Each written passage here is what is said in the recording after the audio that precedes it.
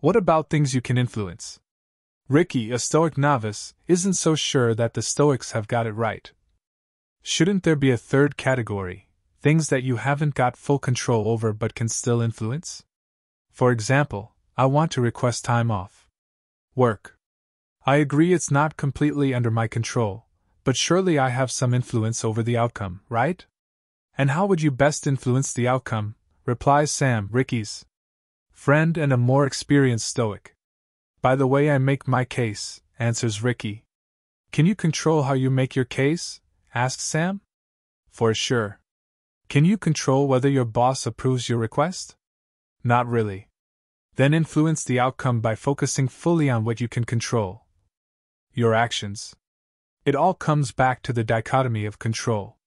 Sure, we can influence things, but we best do this by focusing only on those aspects that are under our direct control. The Stoic Archer. The Stoics came up with a super helpful analogy to help us further understand the dichotomy of control, that of an archer. Archery is an outdoor sport, so we know the archer's performance is vulnerable to the elements. This would include the wind, of course. So even when an archer fires a perfect shot, they still might miss. A gust of wind might blow the arrow off course, an external factor the archer can't control. Here's the question. What attitude should the archer take if they do everything right but then the wind makes them miss? The Stoic answer is to be unconcerned. As long as you did your best, you should not blame yourself for the outcome if an external, uncontrollable factor blows you off course. I find that a very reassuring idea, don't you? Be the Stoic Archer, Dad. From Scott Corey of Stoic Archer Academy LLC, mental health coach, Stoic mentor, substance use clinician.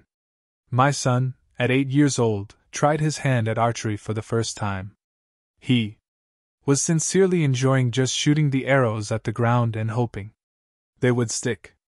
I asked him to shoot for a goal and aim for a target. Just a few misses and my son let out an audible sigh of disappointment. I taught him the Stoic Archer's lesson, the dichotomy of control and its benefits, the dangers of outcome-based thinking, the importance of practicing doing your best in everything you do, and how that is what truly matters. Now when I strive for goals, my son says to me, "Be the Stoic Archer, Dad." A problem with goals. Tom wants to lose weight. His doctor has advised him that he needs to lose a significant amount, but he feels overwhelmed by the prospect. He flits between avoiding dieting altogether and going on crash diets that he can't sustain. Sound familiar? The Stoic approach to setting goals can help Tom and others feel more in control. It has 2 key steps. 1. Define what needs to be done to achieve your outcome. 2. Make sure the steps are within your control. What is within Tom's control as he sets out on his weight loss journey? Tom's Stoic diet. The Stoic approach to setting goals is to focus on the process more than the outcome. The process, the journey, is under our control, the outcome is not. Tom lays out his plan of action. Meal and snack prepping for the week. Avoiding processed junk foods. Setting a reasonable calorie limit. Moderate exercise. Talking to a trusted friend about the plan. He is excited by this plan but pauses to ask whether his action plan is made up of things within his control. For a Stoic sage, yes. But his self-knowledge tells him that he would struggle with the avoiding junk food part. So, he moderates this rule. 1 takeaway a week is allowed so long as he follows all the other rules. 3 months later, Tom is happy to report that his Stoic diet is going very well. What do you think of this approach? Your Stoic step-by-step plan. Is there anything you would like to achieve that feels a bit daunting? Would you like to try a Stoic goal-setting approach? You can apply Tom's approach to nearly any goal. Make your Stoic step-by-step plan below. It will only take 5 minutes and you'll be glad you did. Make it include the following.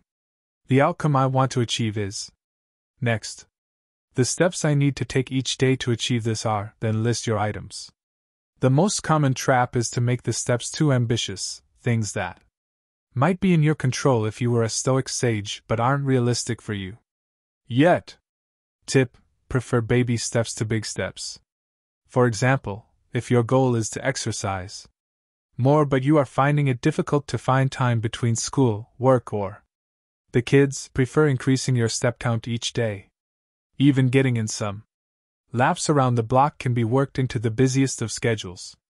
These baby steps are steps within our control and a precursor to larger achievements. With each success, confidence and ability grow. Use the reserve clause. When stating goals, ancient Stoics would often add phrases like fate permitting or unless anything prevents me. Why? Because then they weren't setting themselves up for expecting outcomes outside of their control and subsequent disappointment. This is called adding a reserve clause. So why not experiment yourself? Try: I will see you tomorrow, fate permitting, or I will go on holiday next month, unless anything prevents me. Alternative reserve clauses might be God willing, if all goes well, or other things being equal. Which reserve clause resonates the most with you? The true cause of unhappiness?